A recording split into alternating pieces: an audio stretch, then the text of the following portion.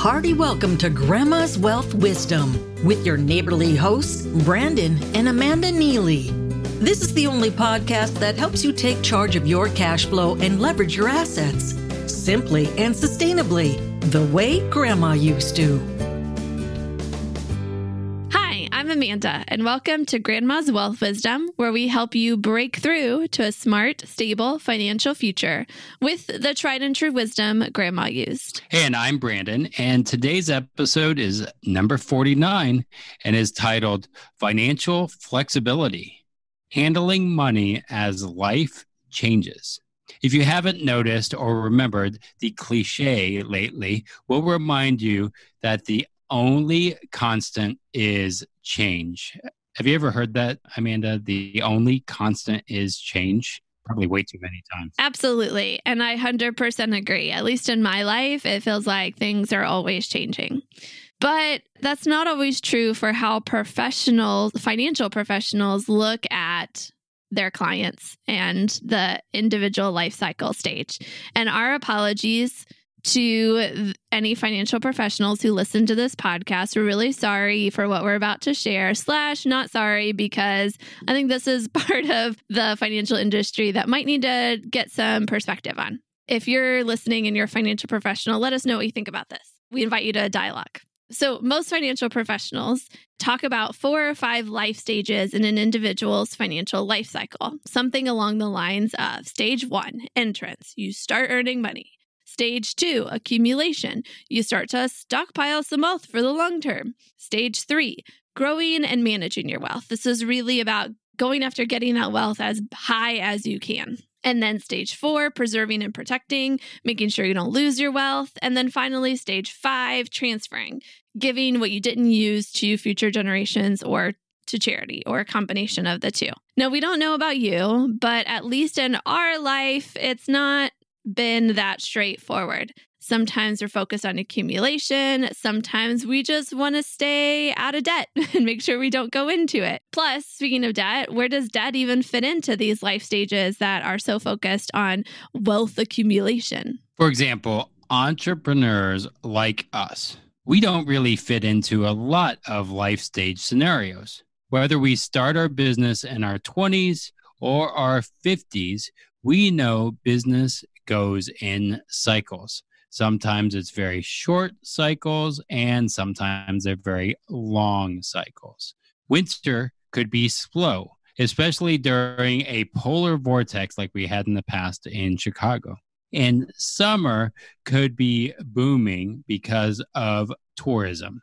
And then an industry change could eliminate the sales of a major product or service, and we have to pivot and make something else work. And we have to make it work fast. Yeah, that's a really great point, Brandon. Entrepreneurs in particular don't really fit into a life stage approach to financial planning. I mean, ultimately, this highlights really a key flaw, I think, in this approach. I would ask the question, should accumulation, growing, and preserving really be separate stages where you focus on one and then you focus on the next one? Or might you want the wealth that you are starting to accumulate to be growing and be safe as you accumulate it? Wouldn't it be better to take a more holistic approach to say, as you're earning money, how can you accumulate some wealth that's growing and is safe so that you can make sure you have enough for yourself and leave the legacy you want for future generations in poverty? Let's create some financial strategies that do all of those things. And for the entrepreneurs, how does building wealth mix with building a business? Does it? Great question to add to that, Brandon. Good point. So today we want to talk about how to handle your money no matter what life stage or life cycle or wherever you're at in life, and no matter what's going right or wrong about life right now. Or if you're like us or like most people, there's some right and some wrong at all times, and those things change all the time. So how do you handle your money when the only constant in life is change? There are 3 things we think are super important here, and they are all related to making sure your money stays flexible. If life is constantly changing, shouldn't your financial strategies and tools be able to adapt to your life's seasons? Yeah, so we're going to talk about those 3 things, and then be sure to listen all the way to the end for an important note about the danger of being too flexible. And don't forget to download your very own wealth journal to take what you hear in this episode and apply it to your unique situation. You can get your copy at grandmaswealthwisdom.com/49. The number of this episode, 49. So Brandon, take us away with the number one thing we want to say about financial flexibility. All right, I'm ready to do that.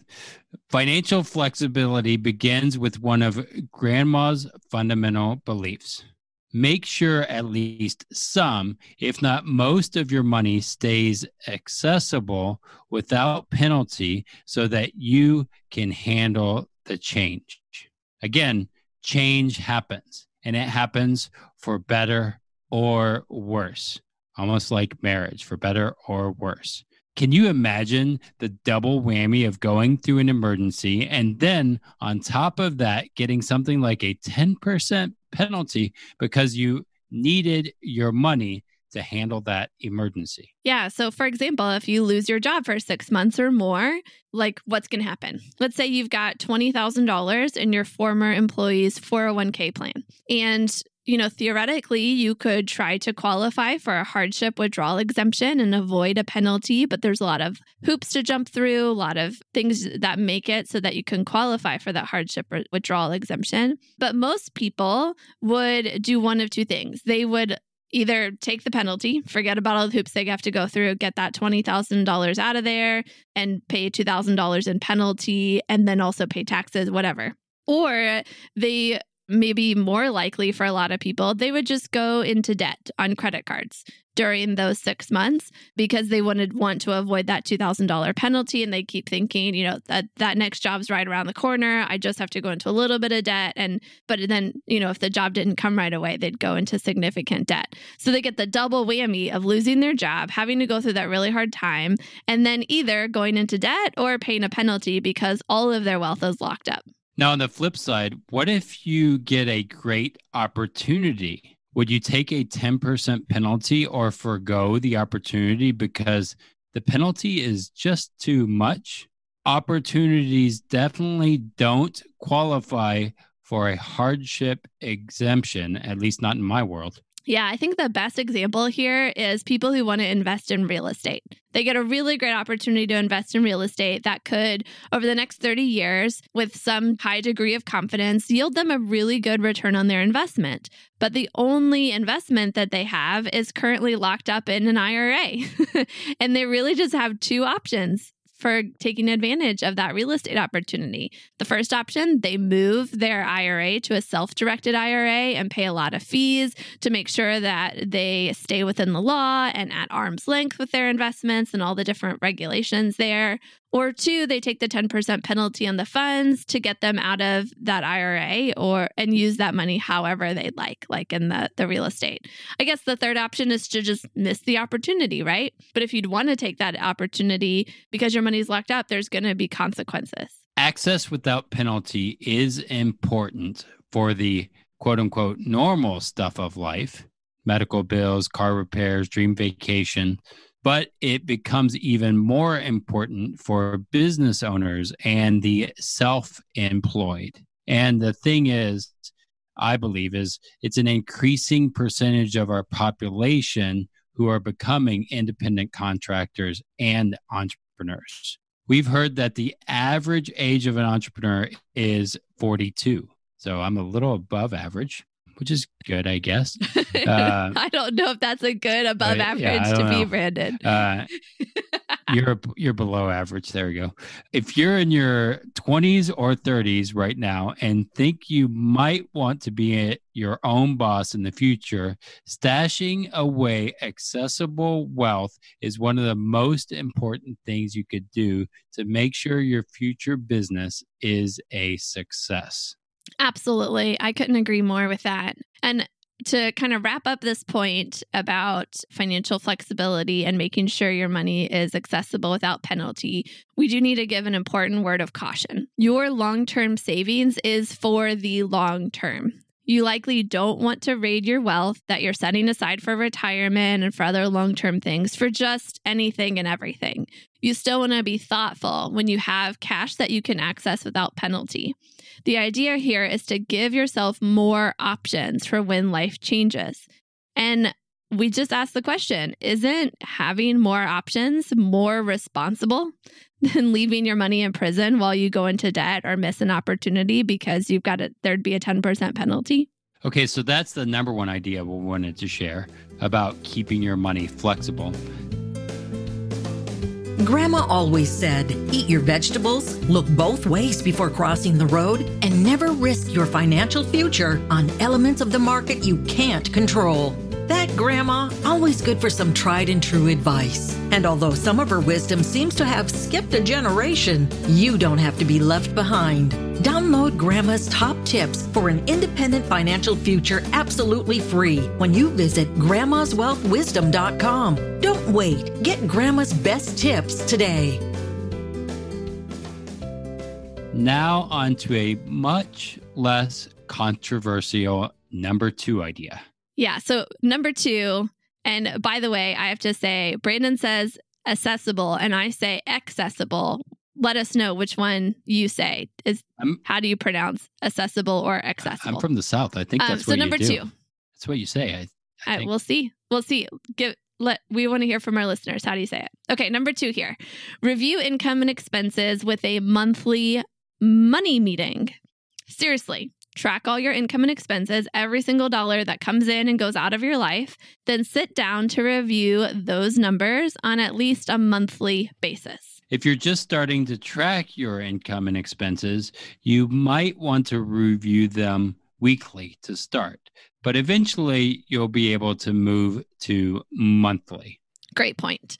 And so the idea behind this monthly money meeting is to look at what happened over the last month, see what needs to change or move for the month ahead, and make adjustments. We're not talking about traditional budgeting here. We're talking about taking an inventory once per month and simply asking the question, how can I make my money work smarter next month? Sure. It might mean cutting here and setting aside more there, but there could be some more creative solutions that you come up with during this time, like doing some shifting. And we're not talking about shrinking our way to wealth here. We're just saying, keep looking at it, be aware of it. Now, for those of you with a significant other, you want to stay flexible. You want to have this monthly money meeting, and that's super important to do. You have to stay on the same page about your flexibility and how you want your money to change as life changes. Our biggest tip here for doing these monthly meetings with your significant other is to add some fun to the meeting. Make sure that it's enjoyable. Go to your favorite independent coffee shop or ice cream shop. Get a special food to eat or wine to drink after the kids are asleep. Maybe while the kids are asleep in the morning, you have your favorite breakfast. Be creative with making sure that the time you spend together doing these money meetings has an element of fun to it. Now, if you don't have a significant other, still make a monthly money meeting with yourself and still absolutely add some fun to it. Absolutely. Now, reviewing your income and expenses monthly can be transformational in and of itself. Like, just start there. We've seen people that have had lots of transformation just by tracking income and expenses and asking, how can we make this smarter? And we still do this ourselves. Personally, Brandon and I sit down on the last day of each month and we look at the last month. We set the tone for the next month. We ask that question, how can my money work smarter? Our final point today about making sure your money is flexible adds another layer to this monthly meeting on a semi-annual basis. So number 3 is review savings every 6 months. That's twice a year. A monthly money meeting could be extended both in time and in fun. And you want to add a review of your savings as well in this extra long meeting that you're having with yourself or your significant other. Yeah. So if you're meeting monthly and you're asking, what is our money doing for us and how can we make it work smarter? Every 6 months, you're going to ask the same question about your savings. How is the money we're setting aside for short, medium, and long-term expenses working for us?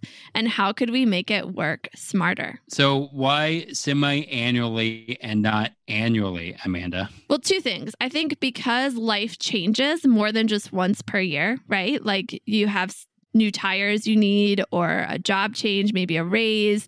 The kids decide they want to play soccer instead of the piano, whatever it is. Like, right, life is just changing. And secondly, if you've got short-term savings goals, say a holiday that comes up every December or a summer vacation that happens every summer, reviewing annually isn't going to give you time to make adjustments. If you do the meeting in January, you'll forget about it by the time you get to December. Or if you do the meeting in June, you won't be able to change enough by the time you get to the July vacation or whatever it is. But every 6 months, you're going to be able to really hit those things. These meetings can be very simple, but two important things to remember here. Some of you listening are probably thinking, but I can't even save. There's no money left over each month to put into that little bucket there. So we encourage you to start with the monthly money meeting and plan for your first 6 months savings review in 6 months. So you're going to put that on the calendar and put it in July, August, somewhere in there, in 6 months from now. And you might surprise yourself with what happens as you are tracking your income and expenses. You're going to be finding smarter jobs for your dollars while keeping in mind that you want to start setting money aside. Just keep an open mind and keep looking for creative ideas with your money. Yeah. And don't forget that reviewing your savings means reviewing your investing too. So if you have a 401k at work or something along those lines, that's part of what you're going to review every 6 months and say, is this really the smart thing to be doing with my money right now? And so on and so forth. And, what needs to shift in terms of how much I'm putting there, that kind of thing. And then the second really important thing to remember when you are doing these every 6 month reviews of your savings is that finding ways for your savings to work smarter might not be easily found. There are over 400 different financial products out there. You don't just save in a 401k, right? There's so many different options. Be open to making the best choices that you can right now. And when you're ready for a guide to help you navigate the deep waters of the financial industry, we hope you'll reach out to us. Or if you're already working with a financial professional, but you're not 100% sure that they're helping you create a smart, stable financial future, we'd love to give you a second opinion. All you have to do in either of those circumstances is go to grandmaswealthwisdom.com and click request a meeting. Now, before we sign off today, we also need to say what stay flexible does not mean. It does not mean you act like Gumby and go all willy-nilly with your spending and saving. Your money might not need to be so flexible that it can do the splits. Grandma would remind you to follow her other tips and be responsible too. For example, just because you have the money available to buy a Lamborghini doesn't mean you shouldn't get the pre-owned car you would typically have gotten, right? Stay flexible means how you enact Grandma's tips might look a little differently in different seasons of life. Perhaps you get a pre-owned SUV instead of your usual compact car because you need the extra space for kids or transporting business inventory. But then you go back to a compact when the extra space isn't needed anymore. That's just one example. Yeah. And so financial flexibility has things it means and does not mean. And I think, Brendan, you and I have done a great job, in my humble opinion, of covering that today. But we're talking in generalities here. You need to take what we've shared today and think about how you might implement financial flexibility in your own life. And we've created a simple wealth journal with 4 big questions that you can ask yourself and kind of journal about and explore, maybe with your significant other or on your own or separately and then together, whatever, with friends. And you can take what we've talked about today and figure out what it means for you in your unique season of life right now. To get your copy of that wealth journal, go to grandmaswealthwisdom.com/49. The number's 4 and then the number 9. Or that link will be in the show notes if you want to just, open up wherever you're listening right now and click that link instead of having to type it in. Awesome. So in the next episode, we're going to help you strategize how to make the changes you believe you need, but don't quite have the courage to change. At least not yet. Now, change is hard, even if you know it'll put you in a better place. If you're having a difficult time making a change that you desire to make, the next episode is for you. So until next time, keep building your wealth simply and sustainably so you can break through to a smart, stable financial future. The topics presented in this podcast are for general information only and not for the purposes of providing legal, accounting, or investment advice. On such matters, please consult a professional who knows your specific situation. This is the podcastfactory.com.